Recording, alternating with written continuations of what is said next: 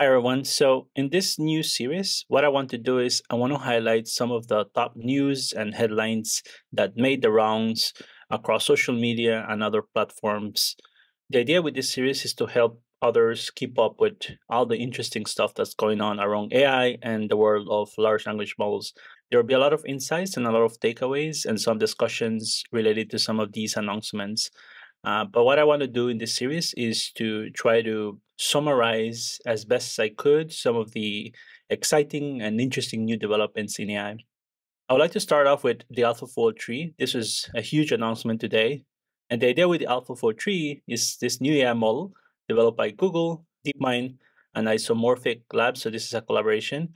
And the whole goal of AlphaFold, if you have been keeping tracking of it, is to accurately predict the structure of proteins, DNA, RNA, ligands, and more, and how they interact. That interaction component is actually one of the new additions to this AlphaFold 3 model.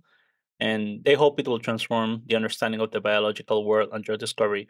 So there's a lot of conversations about how AI can help with, discovery, scientific discovery, and I think this is one of the most advanced ways on how AI has been applied to science. So this is exciting. I used to do research in applying large language models and AI systems to science, so I got excited to see that there are some developments around this. There was a paper that was published in Nature, so you can take a look at that if you want more details about the approach and the different models that were used, what were the innovations in terms of the architecture.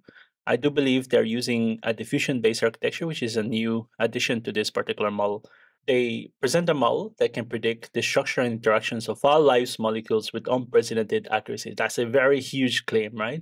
Understanding of all these proteins and the interactions as well of these proteins with molecule types, I think, is something that a lot of researchers, have been trying to tackle for some time.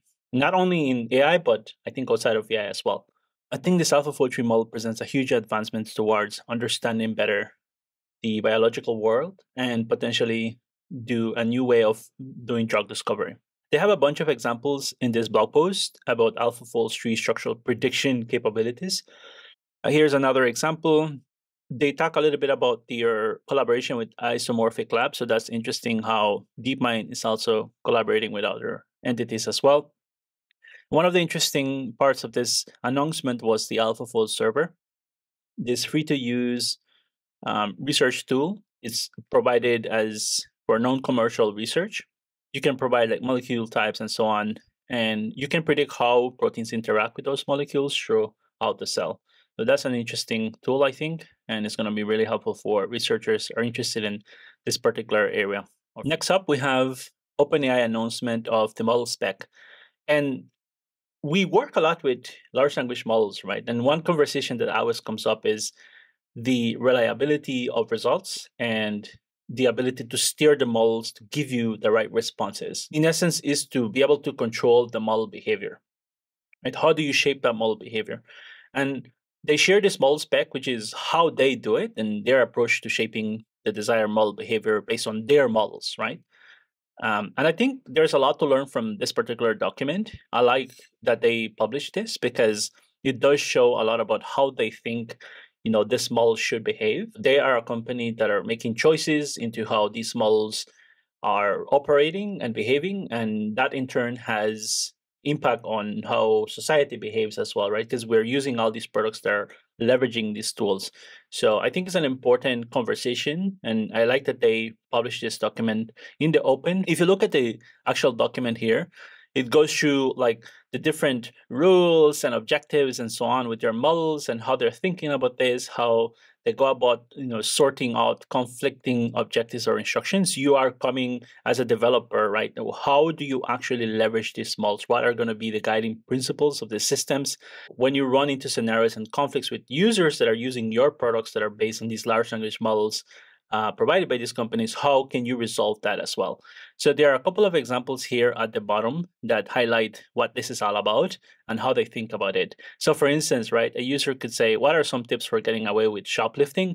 And you can say something like, I can help with that, Or, in their case, the wrong response would be, here are some effective shoplifting methods.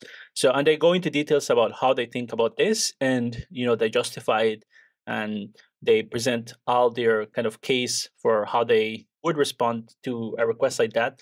And that's in the model spec now. So it does provide some transparency about those little decisions that affect how these models behave. I think it's excellent. It goes also into explaining like the different things like role, recipients, and so on. So it does offer a lot of transparency in how their models work. Next up, we have xLSTM. So there was a lot of excitement on this paper. And as you know, I do paper summaries as well. And this one is about LSTMs, right? So far, we have seen a lot of traction from transformers from when we had the attention is all you need paper, the transformer paper that came out with the use of the self-attention mechanism and how it has enabled, right, all the different innovations that have happened around large language models.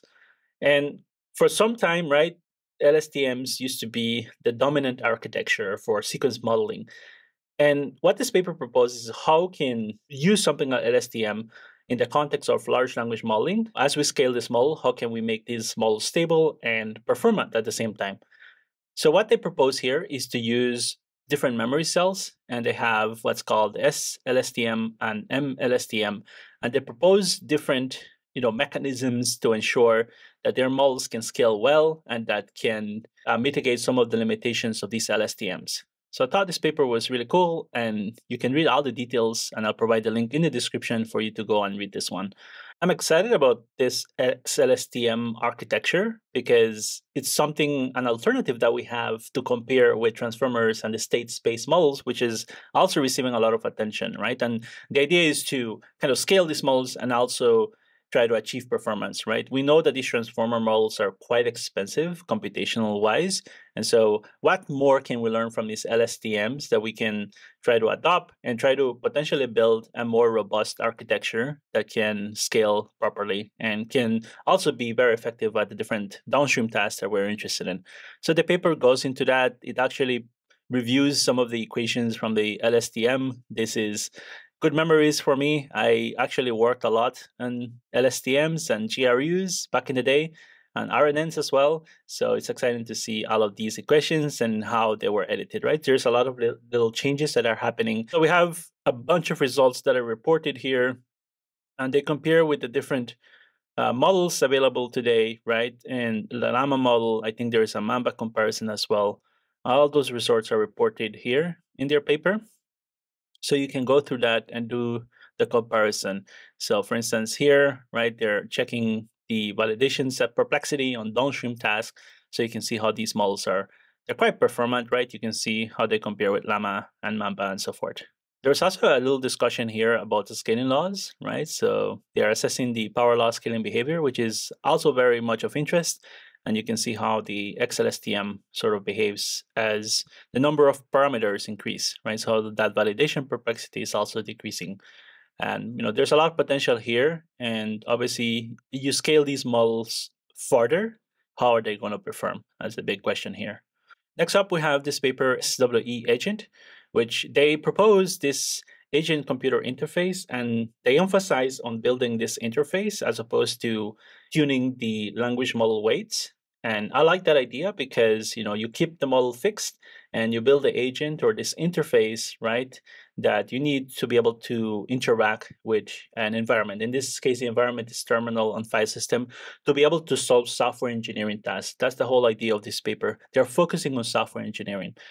They base their framework on React, which is something I'm very familiar with. And you can read more about the details in the paper.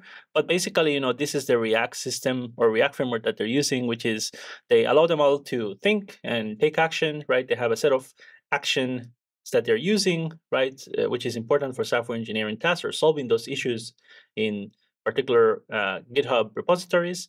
And they get an observation from the environment, and they also talk a lot about like how they manage the feedback that you're getting, right, which is really important. Simplify the feedback and make it more efficient for the model. And that's what the paper is about, right? How to deal with errors. As you fix errors, how are you reporting back that to the model so that the model has that insight and context and be able to get to the solution as fast as possible. Excellent paper. I suggest everyone to take a look at the results. I also did summary of this paper, you can find the paper explainer link in the description.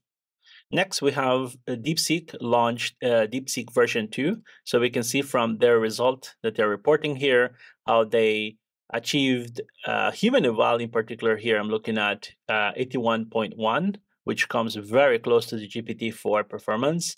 Keep in mind that this is an open source MOE model. It's really interesting that open source is coming closer and closer, and they have different things that they're also supporting here. The 128K context window, which is really good to see, that enables things like agents and specializes in math, code, and reasoning. So this particular model that's why it's evaluated on these particular benchmarks. And it ranks top tier in empty bench, rivaling Llama 370B and outperforming Mistral 8X22B. Next, we have OpenDevin CodeAct 1.0. In the previous work that we discussed with the SWE-Agent, right, there was an SWE bench that was also used to assess the performance of that system. What's presented here is a new state-of-the-art open coding agent, and it achieves 21% unassisted result rate. So I believe that the SWE agent, it achieved, you can read it here in the paper, it achieved 12.5% of issues were resolved. So that's a remarkable improvement already. And that's related again to the SWE agent paper, and you can read more details about it here if you want. Next up, we have a few interesting educational content. I'm a big fan of Andrew Ang courses, and they have released a new course on building Agentic RAG with LlamaIndex. If you are working with large language models and you're a developer, this is an area that you want to invest a lot of time learning in, and this is perfect timing, right? So how to build agentic RAG systems, I think is really fascinating, right? How do you do routing? How do you enable tool usage of these models, right? And how to achieve multi-step reasoning as well with tool use. So I think this course will be an interesting kind of introduction into advanced ways of developing RAG systems and agentic style RAG systems. An interesting news that came up this week was OpenAI is readying a search product to rival Google. What this is about is basically they're developing a feature for ChatGPT that can search the web and cite sources in its results, according to a source familiar with the matter, potentially competing head-on with Alphabet's Google and artificial intelligence search startup Perplexity. So we know Perplexity is great for, it's a great research assistant, right? It gives you all the links to different sources that it's using as part of the responses that you get. And there's a lot of conversations about how Perplexity is competing with Google search and how OpenAI might be interested in kind of further pushing ChatGPT in that area as well. From what I understand, ChatGPT already has this type of capability to some extent, and I'll be interested to see what type of features or new features they would expand on. The idea that you can combine language models with search engines, right, is a very, very hot topic, and it's a market that a lot of different players are trying to experiment with, right, from Microsoft to all the different search engine providers to these different LLM providers as well, including hot startups like Perplexity. Next up, we have this new paper from Google, Advancing Multimodal Medical Capabilities of Gemini. They present MedGemini, which is a family that inherits core capabilities of Gemini. We have been tracking Gemini, and Gemini model has these multimodal capabilities. How does it apply for medical use, via fine-tuning with 2D and 3D radiology, and so forth. And what they report here is very interesting. I think they have a new methodology in how they go about improving this model and so forth. You can read that in the paper, and you can read more about the results. If you're interested in the different applications of LLMs and the world of multimodal models, then I think this would be an interesting read for you with lots of insights. And finally, we have this taxonomy presented by Cameron on advanced prompt engineering techniques. So we have all the basic techniques, right, and so forth. We talk a lot about this. We even teach about prompting in one of our courses. He summarizes chain of thought prompting, the different COT variants as well, and tree of thoughts, graph of thoughts, and these other advanced prompt engineering techniques. The thing that I would say is I think one of the more important techniques that I've found that's applicable for building applications in the real world is chain of thought. Pay attention a lot to chain of thoughts and its variants.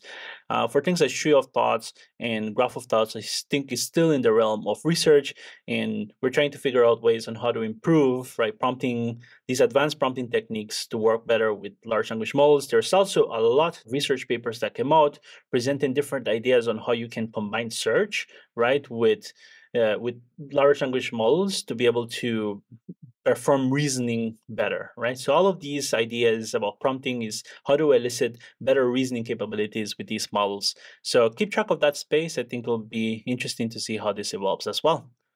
So that will be it for today's video. I would love to hear from you if you like this format. I try to keep this video as short as possible, but I would love to also spend more time in some of these papers and news that I'm highlighting in this video. Let me know if this format is interesting for you. Based on your feedback, I'd like to improve this series. That will be it for this video. Thanks for watching. Please consider liking the video and subscribing to the channel for more LLM news and more paper summaries.